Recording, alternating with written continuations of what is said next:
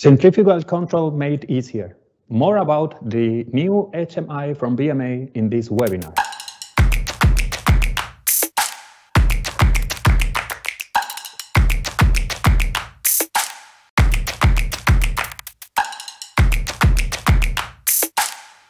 Hi everybody and welcome in another BMA webinar.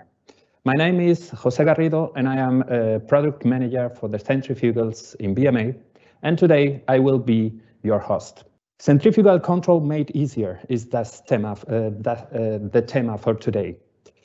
For that is my colleague and even better friend Eduardo Lima ready. Hi Eduardo. Hi Jose. Eduardo Lima is the chief of the engineering and automation department for the centrifugals here in BMA, and as I told you, he has prepared some information for us. Eduardo, amigo, your turn. Thank you. So today we will discuss about how we can make centrifuges of BMA a little more efficient. And when someone asks me how we can do it, one answer I will give is definitely by making the operation easier.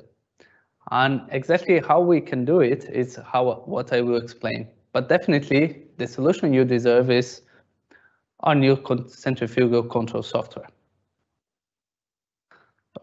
And today we have, as everyone knows, BMA two types of centrifuges. In the last webinar, Jose already presented us the new presentation of the Conti centrifuges with the facelift, and he already showed us some parts of the software. So today I will focus a little more on the batch centrifuges.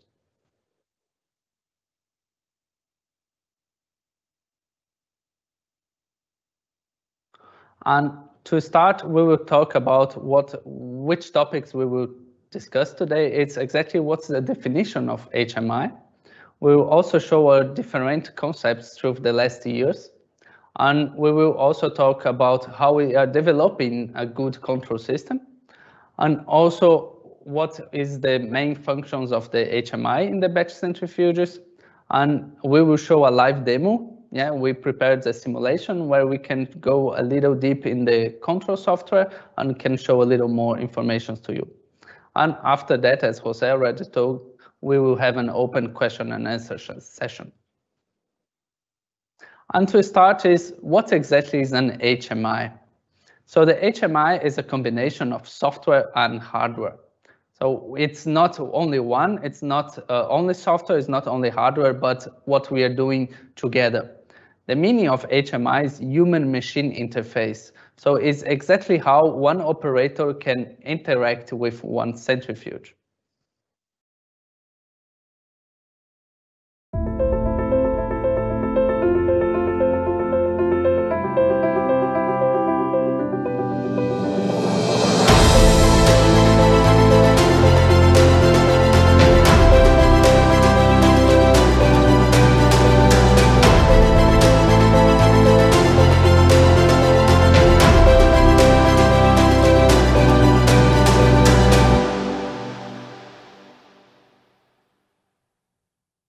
With this, you could saw what happened in the last 100 years of centrifuges and how was the operation of them.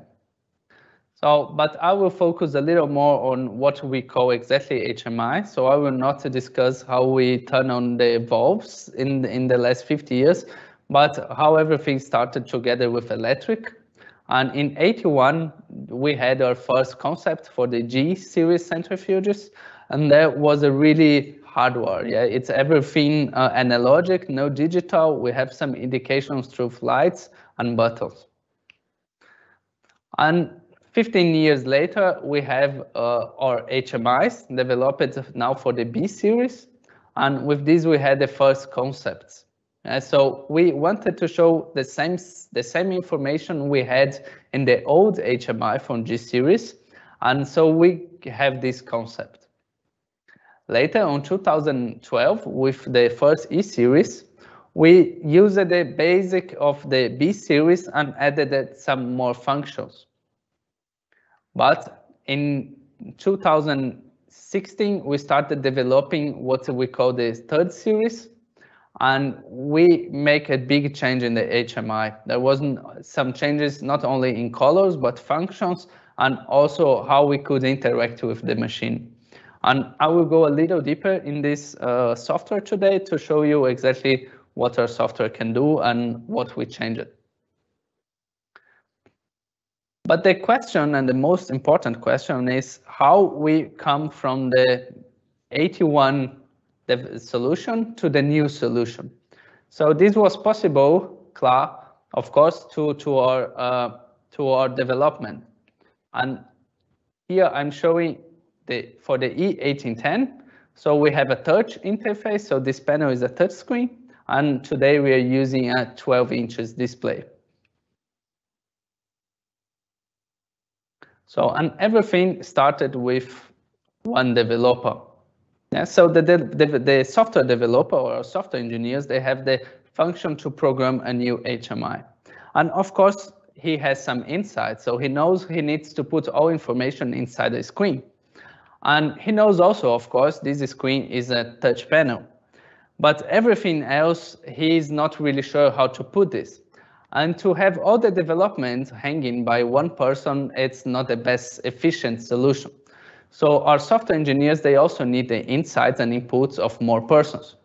And we started searching these inputs by other workers or other employees by BMA. So we have help of our design and our marketing. So they suggested us to start changing some colors. And of course, our technical engineers or mechanical engineers is informing us, okay, we still have to follow some rules. We still have to follow some norms. So we cannot change everything like an artist is doing. And then we are also asking what is the new in the industry. So what kind of icons we can use? What kind of buttons can we use? And with this, we are also asking our suppliers, what new solutions they have for us.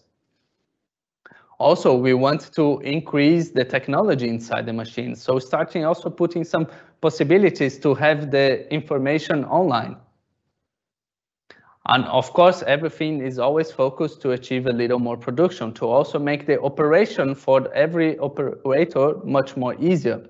So they can machines can produce more time.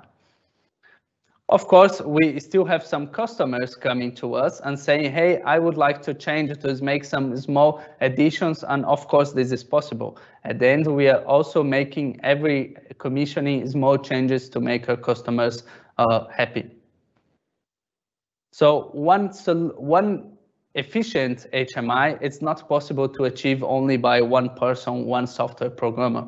To make this, we need a lot of persons, a lot of customers in a lot of different areas, not only software engineering, not only mechanical engineering, but also design, sales, and we also need our customers and our technicians to inform us what are the desires and what should be added here.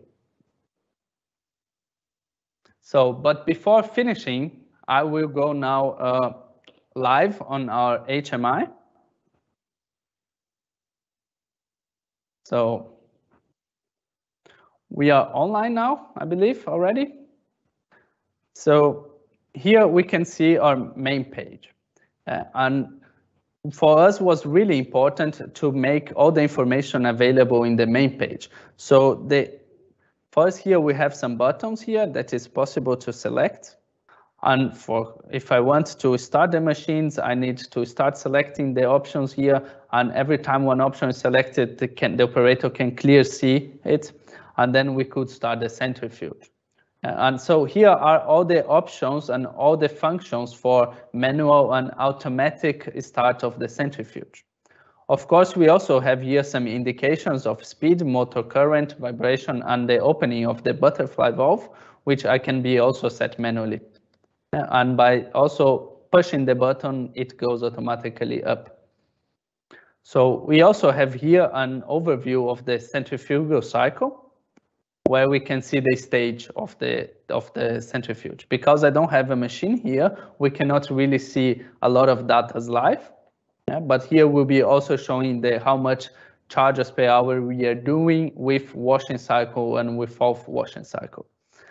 And here at the right side, it's really important. It's a big overview of all the centrifuge and all the sensors. So if one sensor stops working, or if we have an alarm or vibration, we will have here the sensors blinking red.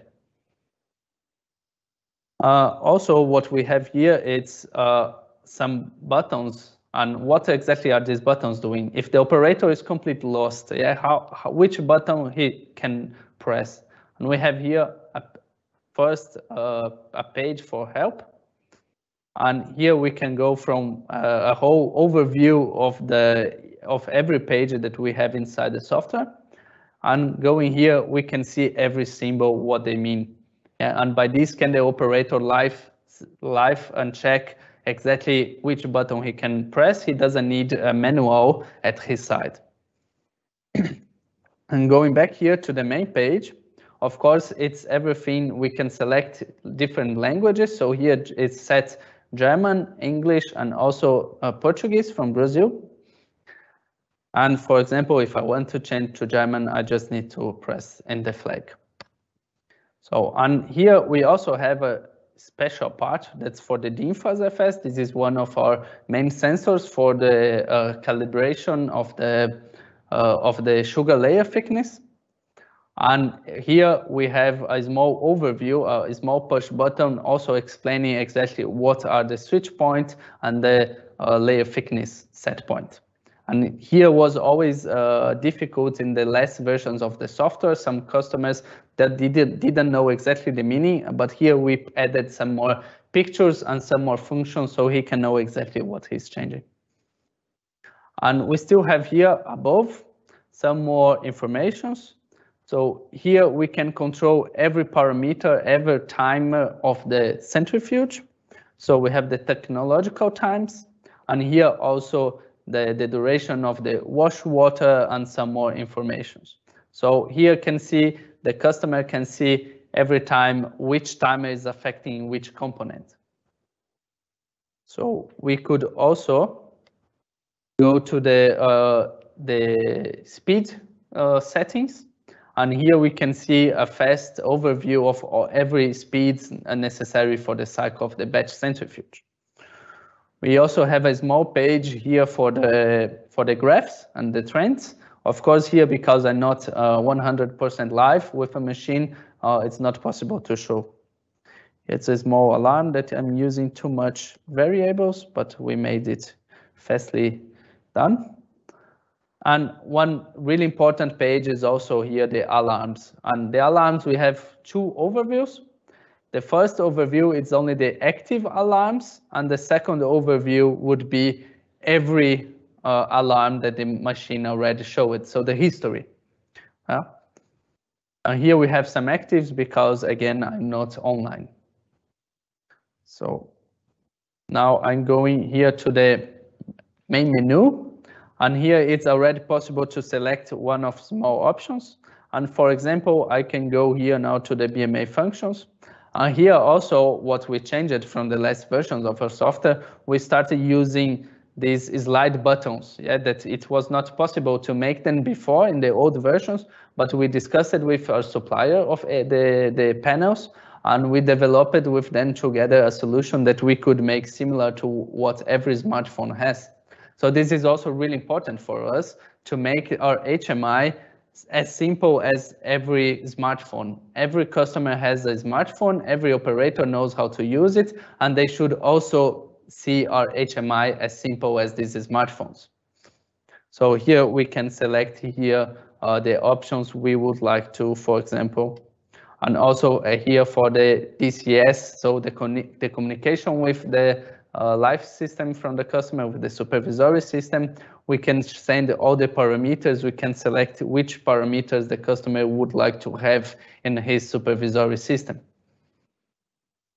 So what is also possible to make, we have a user administration page here. So we have different logins level, one for operators, also normally one for engineers, and we have also BMA has normally one login for service. So we can also set more user levels if the customer would like to. So Now I'm going also to here we can also set some recipes. This is also really important. We can save every actual parameters, the current parameters from this machine in a recipe, and the customer can use this for different products, and he can change really easily all the configurations, all the parameters that we have with 2 or 3 buttons by creating these recipes. So this makes it really easy for machines, for swing machines that have different products. We go again here. And by the end, I would like also to show a little of the DINFAS. So by the DINFAS was also before, like I said, we had here more than 20 parameters to control everything. And this was sometimes complicated also for our technicians. And we decided to redesign this configuration. And now everything can be done by just selecting if you want a quick control behavior, a normal control behavior, or a smooth control behavior. And with this, we can select the whole parameterization of the DINFAS with just these 3 buttons. And this makes really everything much more easier and makes our machine much more efficient. So, and with this, I hope you have enjoyed our presentation.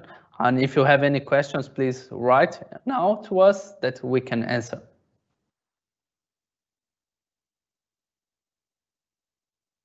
Okay, Eduardo, thank you so much for another amazing webinar and giving us a brief introduction of our new control software with sophisticated functions like the DINFAS, but very easy and intuitive to use. Really amazing. Thank you. Thank you.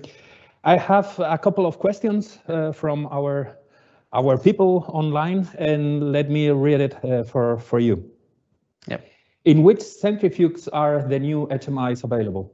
So the new HMIs are available, of course, in the new E centrifuges. These ones exactly in the new E centrifuges, and the Contis that have a similar concept in the new Conti centrifuges. So every machine that is now supplied by BMA, they already are using the new software. Okay, thank you. Are the HMI designs dependent of any hardware supplier? So of course we have normally 2 main suppliers or 3 main suppliers, and of course we have some small deviations between these suppliers, but our focus was to make all the HMIs as similar as possible, and we are happy to say that we could achieve this with a really high level. The next question is pretty interesting. Can I have the new HMIs in old centrifuges? So it's everything depending of the hardware that these machines have. Normally to have the new HMIs, because they are also already linked to the new PLCs. So normally we need to have a new PLCs, and to make this, the best is to have a complete retrofit from BMA.